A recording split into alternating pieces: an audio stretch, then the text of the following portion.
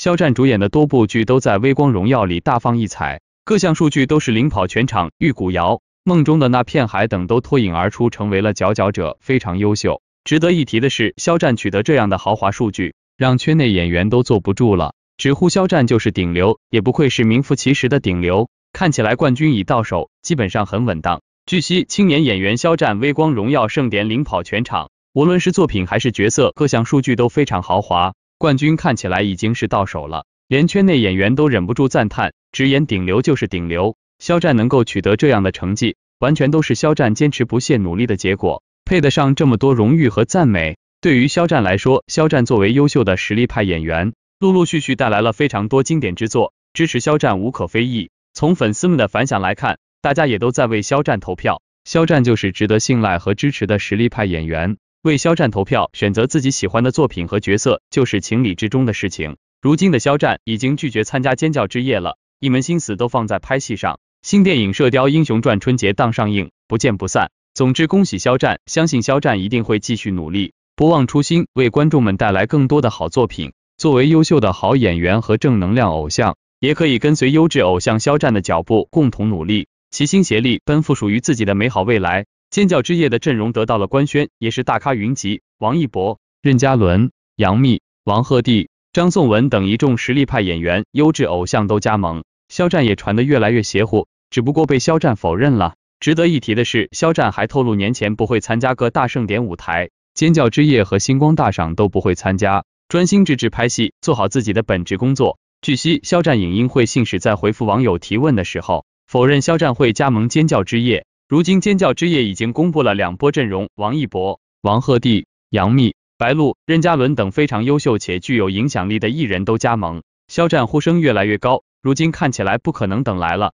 另外，这样的回复还透露着肖战年前不会参加盛典了，拍戏才是肖战的重中之重。从粉丝们的反响来看，大家纷纷表示理解和支持，尽管非常期待肖战的舞台，群星璀璨，作为小飞侠，大家也不想错过。还是那句话，尊重和支持肖战的决定。肖战不止一次强调，拿出好作品才是王道，肖战一直都在这个方向努力奋斗，期待肖战的新电影《射雕英雄传》。总之，祝福肖战，这段时间的肖战依然在剧组拍戏，《射雕英雄传》要赶在春节档上映，应该进入了尾声。提前祝福肖战杀青一切顺利。肖战是优秀的实力派演员，也是正能量偶像，跟随肖战的脚步，共同努力变得更好。一直有瓜主爆料，肖战将参加尖叫之夜和星光大赏。当年参加这2台晚会的肖战，那时的翩翩风采和迷人的微笑，至今仍令人回味无穷。不过已有确切消息，肖战将不参加尖叫之夜和星光大赏，原因无他，太忙了。作为演员，只能舍弃那些表面的浮华，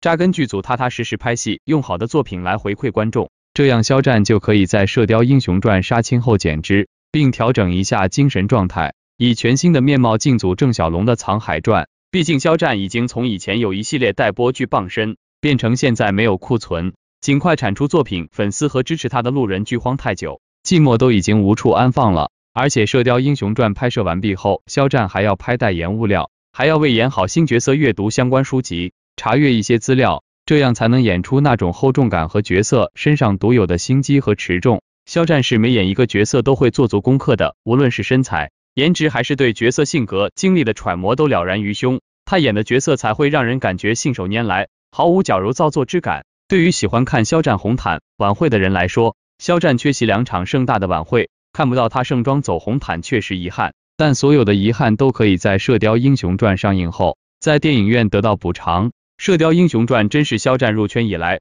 拍的最为辛苦的一部电影，不仅大部分拍摄地都是在广袤无垠的内蒙古大草原，而且有大量骑射打斗镜头，对演员的身体素质和胆略都有很高要求。而肖战也很敬业，不仅早出晚归，连工作人员都赞他从不迟到，还场戏必定亲自上阵，为观众带来最好的观影体验。同时《藏海传》也备受期待，虽说有人担心女主的颜值，但郑晓龙导演的审美这么多年没翻过车，他选的女演员或者美的不可方物，或者气质上令人叫绝，这样一部大家都很关注的电影，女主角的选择一定会慎之又慎。传了很久的男二李弘毅，无论颜值还是身材都备受认可，而且出生贫苦的他为人真实低调，在青年演员中口碑还是很好的。肖战因为分身乏术不参加尖叫之夜和星光大赏，虽然令人倍感遗憾，但作为演员，肖战多拍作品，演员就应该在光影世界留下自己最美的年华和最闪耀的才情。巨星就是巨星啊，不去的活动也得靠你打打前站，搞搞热度。这不，肖战爱奇艺尖叫之夜话题就突上热榜，引得大家纷纷点开围观，以为很快就可以见到久违了的大帅哥的舞台表演了。结果点开一看，是肖战不能参加今年尖叫之夜活动的消息。网友评论说，巨星就是引人注目啊，不去参加的也要讨论一下。估计黄牛已经哭晕在侧了。其实这也很正常，肖战现在还在拍摄雕，而《沧海传》万事俱备，都在等着他进组。肖战真的是分身乏术呀。网友说，爱奇艺是多希望肖战去啊，没有肖战的尖叫之夜是不完整的。即便肖战不去，也可以挂着肖战的大名收获一波热度，甚至热搜上打响活动第一炮。肖战就是百万宣发没错了。还有的网友说，那就要一碗水端平，星光大赏也别去了。爱他的粉丝则心疼的表示，孩子太累了，电影杀青就直接无缝进组拍《沧海传》，大电影赶上春节档上映，肖战还得请假参加路演，真的应该好好休息一下啊。据业内人士透露，肖战的大电影在本月的20号前后杀青，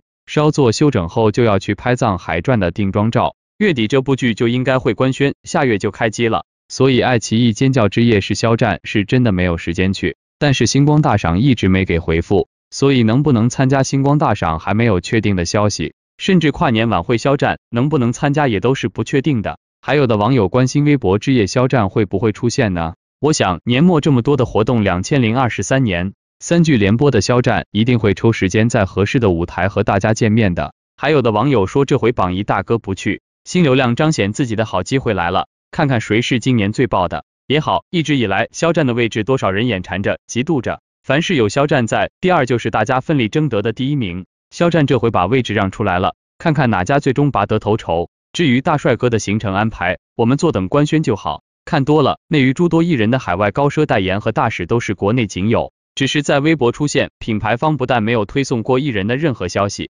甚至外网都没有认领过支持。对比肖战的高奢品牌为肖战全球铺广，这差距可真太明显了。当 Gucci 这个品牌更换最新的广告创意总监之后，明明肖战不是他在亚洲唯一的代言人，但肖战却仿佛成为了那个唯一一般。创意总监不仅邀请肖战拍摄全球广告大片，更是在自己的海外社交平台上点赞肖战 Gucci 相关内容不算，肖战 TOTS 的博文都没放过。这边上海还在对肖战进行强体彩绘涂鸦，目前肖战的真人已经绘画完毕，粉丝们最关心的唇下痣也已经点上，正在进行品牌方 Gucci 这几个英文字母的绘图。那边 Gucci 真的是带着肖战这个全球代言人，在海外的每一处角落铺设地广。这最新的一站就是日本了。日本东京六本木 Hills 通往地铁口的建筑，外壁和内壁铺满了肖战 Gucci 的巨大画布的，广360度全方位展示肖战的美貌。不论是随着建筑物的环状屏幕，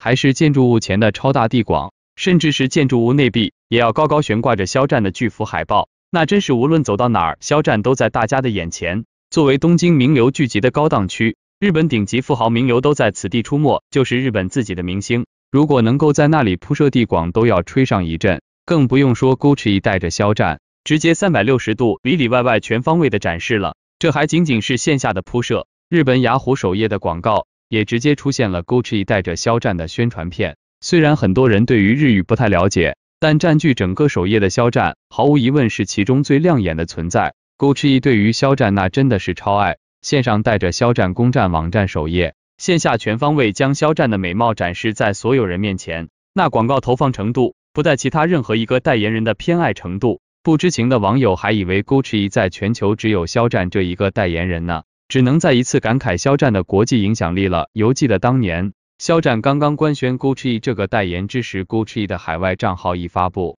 这个信息就引起了全球诸多知名人士的点赞。时尚教父、奥斯卡小金人获得者、好莱坞知名女星全部现身 Gucci 评论区为其点赞，这可是 Gucci 发布其他博文时所没有的待遇。他们为谁而来，不言而喻。所以当肖战被 Gucci 如此看重，带着肖战全球铺设地广的消息在国内被大家知晓时，他的那群黑粉们直接没了声音。别的事情黑子们还能颠倒黑白，指鹿为马，他们总不能对着 Gucci 的偏爱硬说是肖战资源不行了，这稍微有点脑子的人都不会相信。